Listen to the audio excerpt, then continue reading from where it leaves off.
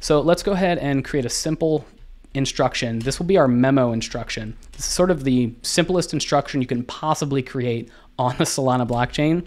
And we can actually import the get add memo instruction function that's exported from gill. And we can basically just give this just a plain memo string that we want to send to the chain. And we'll say GM world. And now we can just include this single transaction within we can include this single instruction within our transaction, and then we're almost ready to send this to the network.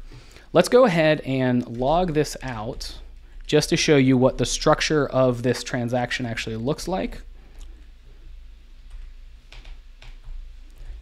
And we'll go ahead and rerun the same code. I'll go ahead and clear my terminal, rerun the same script, full screen this, and you can see we have, again, the same signer being loaded in. We have this transaction object. We have our latest block hash again. We'll ignore that for now.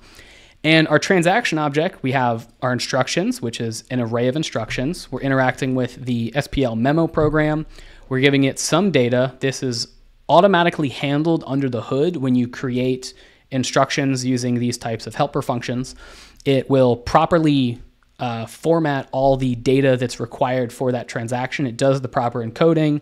It converts whatever input you put in there to a raw uint8 array, which can be sent over the wire. We have our transaction version. This can be legacy or version 1. We chose legacy. And then we have our fee payer information.